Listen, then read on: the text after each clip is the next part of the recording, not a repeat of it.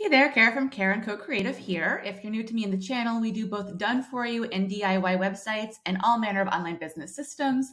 And of course, on YouTube, we focus mostly on the DIY.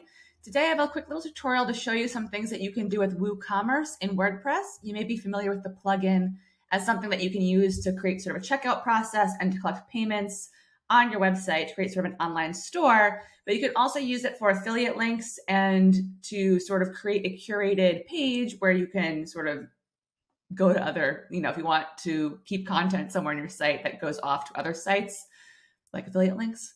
I'll show you what that is. So taking over my shoulder into my own site. So see on my site, I have my Skillshare courses set up with WooCommerce. So of course, people aren't buying these Skillshare courses because they're signing up for a Skillshare membership.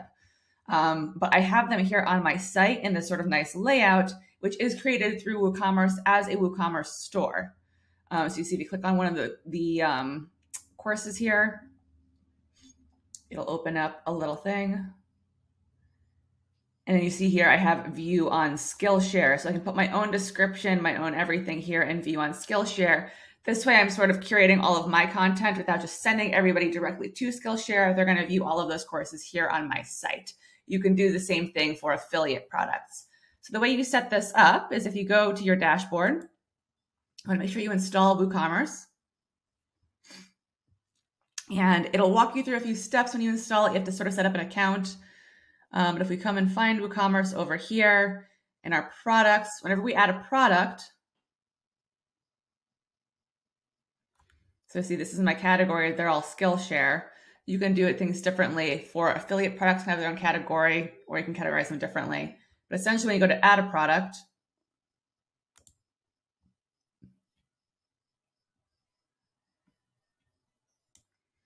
when you go to add a new product, you would enter in the test product. This description kind of misleadingly goes at the bottom of the product. So if I go back to my page, it's a little slow. I have to look into that. But if I go to the product page, I'll show you where that thing goes. All right. So essentially, this description, if you put it in there, it comes here. You can also put a description that's right up here by this button if you want to. So this box goes down here in description. And this box, product short description, would go right up here next to this. So you may, like for me, I might actually want to go back and put all of these in the product short description. That's just so you know, if you put it in, why it's not showing up at the top.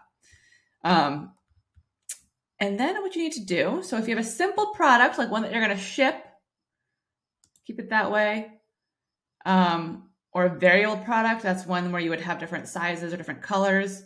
Or you see here, we have an external or affiliate product. And so that's what you want to select if you want the button to go somewhere else. And it gives you that option to change the button text if you want to. So the product URL would go here. If you're doing an affiliate link, you put your affiliate link here. If you're doing what I'm doing here, just to get stuff off to another site to share, you put whatever that link is. One thing I would suggest for affiliate links, I like to create pretty links for all of my affiliate links. So that's another plugin you can get. And when you do, so I'm going to leave that. When you do a pretty link, it'll track the clicks. And that way it sort of, you get, you'll get the metrics from usually your affiliate product account. They'll usually track everything for you and show you the amount of clicks you've had. But you can also track that by using the Pretty Links plugin. Even the free version will do that for you. And that way you can track it. So sometimes I've had this happen where an affiliate company that I am an affiliate for, they'll tell me I've only had like 5 or so sends, and I'll look at my dashboard here in Pretty Links and I'll be like, oh, I have way more than that. And then we can find some error in the link that's not tracking. So I just like to be able to have all these metrics in one place. I can see how much everyone's clicking on every single link. But anyway, back to our products. The point is, you would add in all your information. You can add your product image over here. And then all you need to do is select that. No, open that up. select that external affiliate product, do the link, do the button. You can also put in a price here. And when you publish it this way, that button's going to send them off to somewhere else. So this is a really neat tool for those of you who have a lot of affiliate products that you want to be able to showcase as if it's your online store, but have them buy that product through the company that you're an affiliate for. So, sorry, it's a little bit of a rambly tutorial. Just want to show you a bunch of different things you can do. I think these are neat tools, Pretty Links and WooCommerce, to sort of showcase things that are on other sites that you want to keep housed in your main site, the way I do with my Skillshare courses, or to curate affiliate products. If you found this video helpful, please be sure to like it, and you can always subscribe to the channel so you don't miss anything. All right, thank you so much.